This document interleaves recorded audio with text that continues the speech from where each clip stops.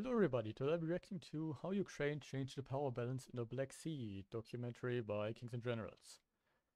Definitely check the video out, first link in the description, definitely check Kings and Generals out, they're an amazing channel. And I really like their cover of the Ukraine war. Not yet. And I will definitely react to any future installment of their Ukraine series on this channel. And yeah, my overall knowledge for the Black Sea, quite limited, to be honest. Like I know that the Russian Black Sea Fleet is in very poor condition overall. Like I've watched the video, but I forgot who it was. But like I was thinking of the Moskva, and Jesus Christ, that ship shouldn't have ever been like gone to sea. But yeah, they'll tell us now, I guess. So yeah, let's do this.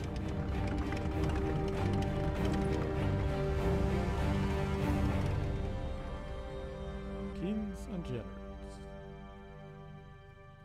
Since the Russian invasion of Ukraine on February 24, 2022, much of the fighting has been conducted on land and in the air.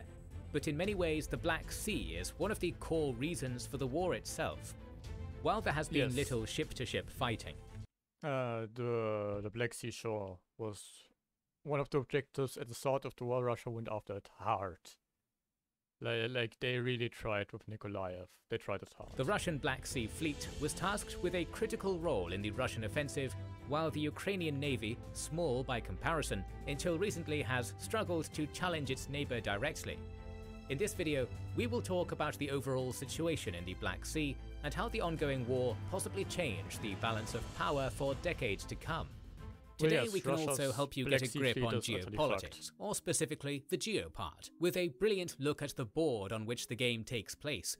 It's Earth, miniaturized and put on display. I actually have one of those in my room. In your home by our sponsors, Mova Globes. These globes rotate seemingly of their own accord, with no power source. That's because they absorb solar energy from the room's ambient light to power a magnetic rotation system hidden inside, meaning you get a dynamic rotating globe with no fuss whatsoever. If it seems a little too good, that's just because it's newly developed technology with an ultra-low friction motor and something called micro-volume fluid levitation. Basically, Mova Globes just work on their own and look good doing it. I don't think I'll buy one. As you've probably noticed, it but doesn't actually need to be a globe of Earth. Check they out have plenty of other planets to choose from, and even a few things that aren't planets, with over 40 designs in all. Whatever you choose, Mova Globes make for a great decoration and a cool gift for the person who has everything. Get 10% off a 6 or 8.5-inch Mova Globe by using our code KINGSANDGENERALS at movaglobes.com.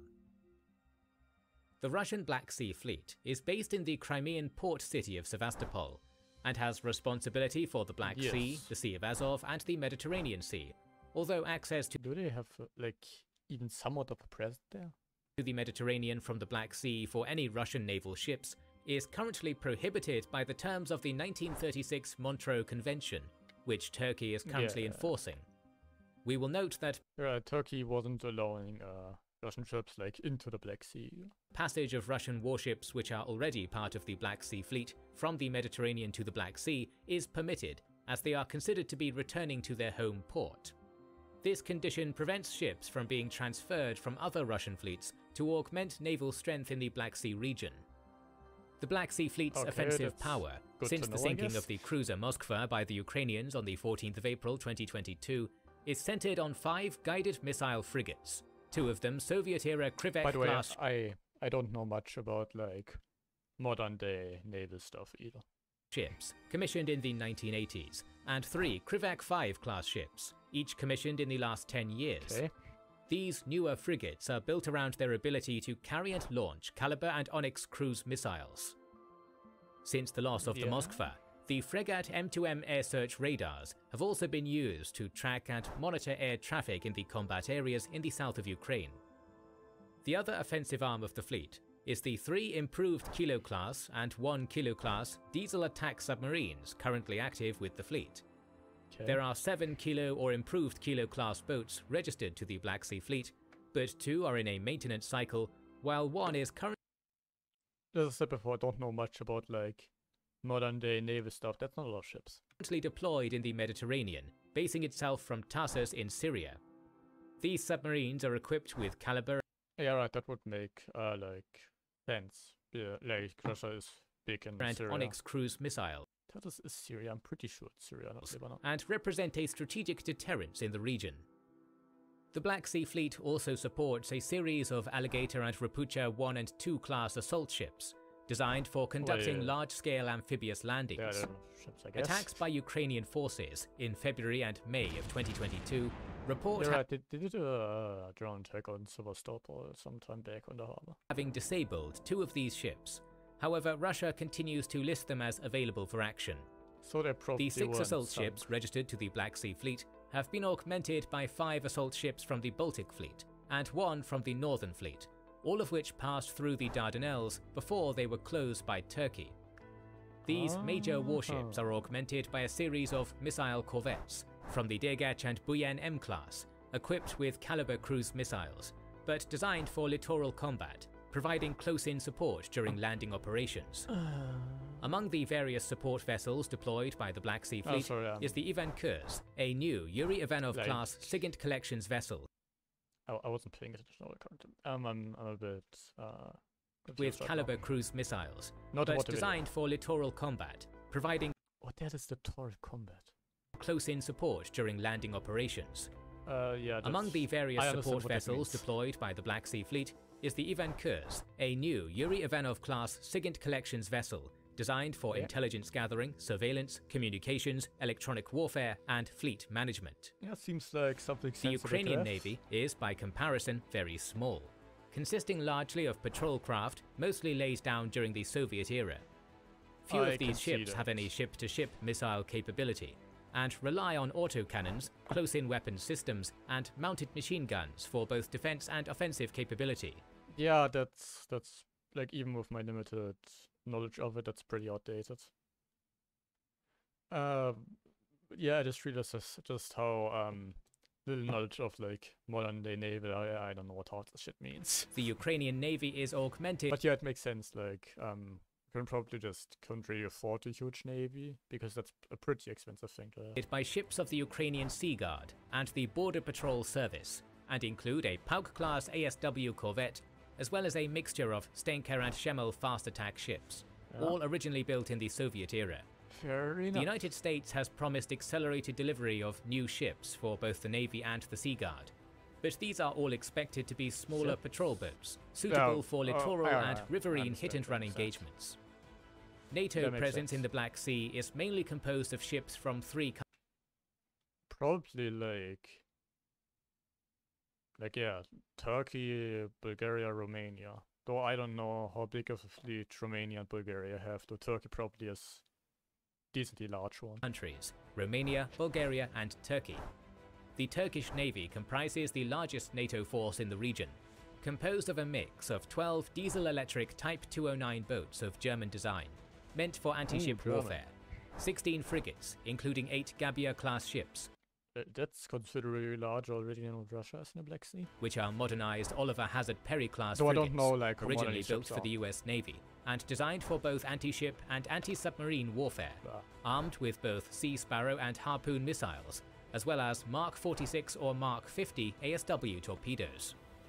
The Harpoon missiles are in the process of being replaced by Turkish-designed Atmaca sea-skimming anti-ship missiles, which have a range of at least 250 kilometers.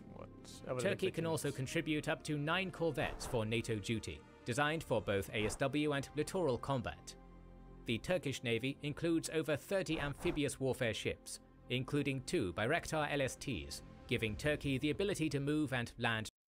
Turkey has they have the largest ship navy, Christ. Troops and armor within the region. Romania is able to augment this force with several frigates and corvettes, designed around ASW combat. What does several means? But with full ship-to-ship combat capability. Bulgaria similarly offers the same type of force disposition of older but refurbished Belgian frigates and Soviet-era corvettes. Belgian frigates?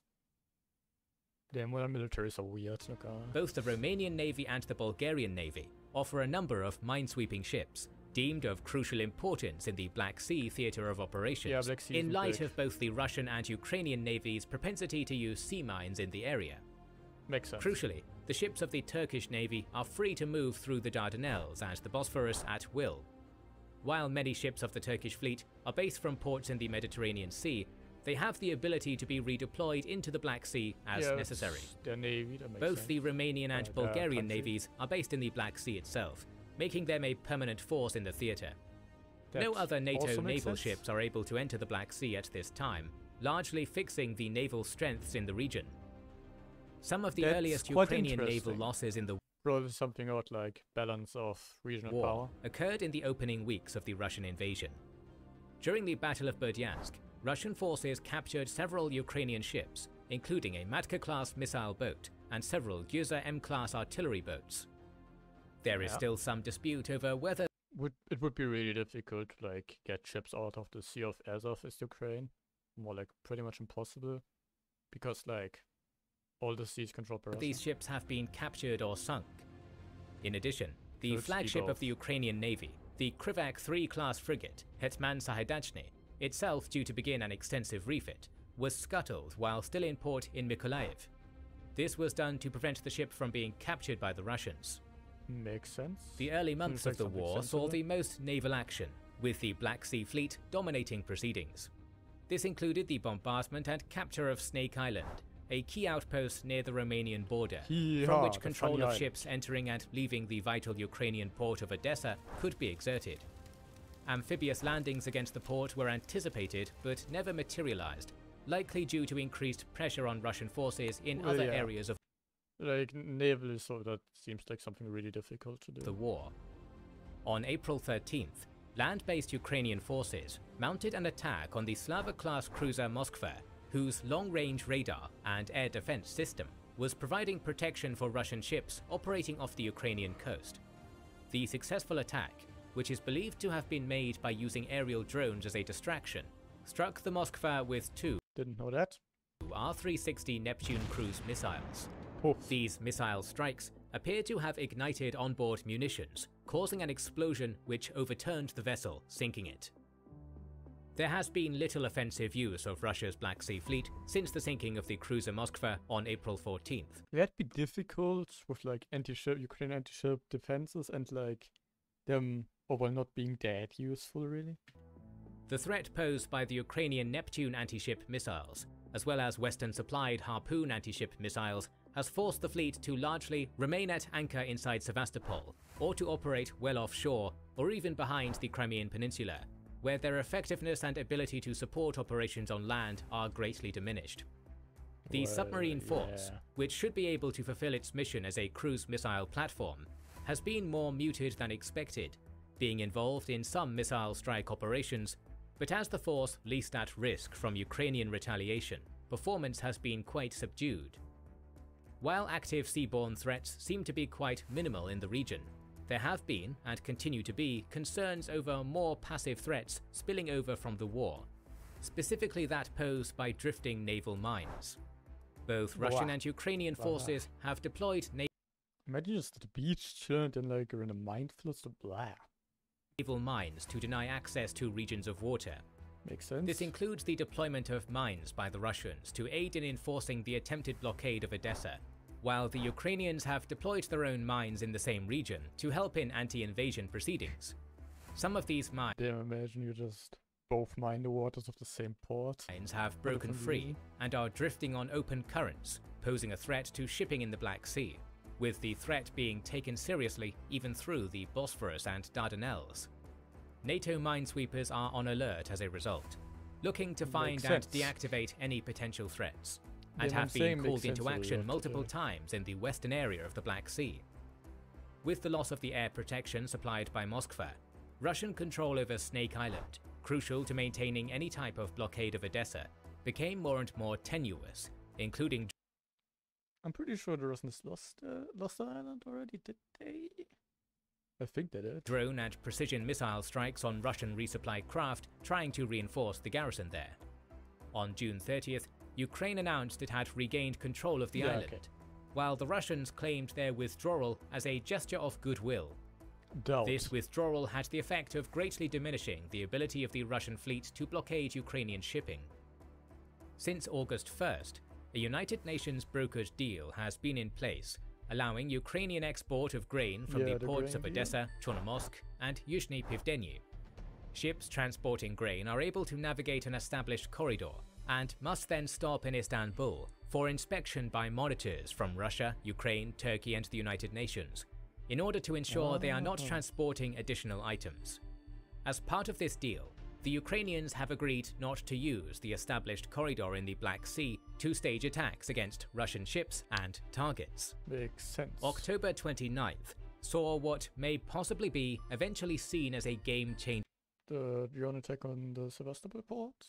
Moment in naval operations. Ukrainian forces deployed 7 uncrewed surface vessels, or USVs, towards the protected Crimean port of Sevastopol. The 7 naval drones, approximately the size of a small canoe, penetrated the harbour and caused damage to a frigate and a minesweeper. While the damage was minimal, the impact of this attack forced the Russians to add extra layers of security to the ships and the port, and effectively lock the entire Black Sea fleet away, rendering it useless. Overall, the naval situation in the Black Sea since the Russian invasion of Ukraine in February of 2022 has been surprising. While it was expected that the Russian Black Sea fleet would dominate the Ukrainian navy, which it rapidly did, the effective and innovative use of the weapons at hand by the Ukrainians has subsequently left the Russian navy in Crimea a useless liability. We don't expect an active shooting war between the NATO countries and Russia in the Black Sea, but it is clear that the Ukrainians damaged the Russian Black Sea fleet to an extent that it can't impose its will anymore. No, they can't. Even the NATO fleets that are right now in the Black Sea are sufficient to keep the Russians at bay, so the expectation is that the grain deal will be continued no matter what happens. The continuation of the conflict in this configuration will continue to degrade the Russian naval capabilities in the region, and only strengthen the positions of the NATO countries. More videos on the unprovoked and illegal war Putin's Russia wages on Ukraine are on the way, so make sure to I'll be watching and reacting to them. Also, subscribe to Kings and Generals, like the videos, watch the videos, they're amazing. I'm gonna do more of them in the future when I have a bit more time. Currently I'm mainly doing music because, you know, I can more easily put out a lot of videos. I wouldn't, I don't have the time to upload a video this long every day, sadly. But yeah, I'm also really enjoying the Sabaton stuff. So yeah, bye bye.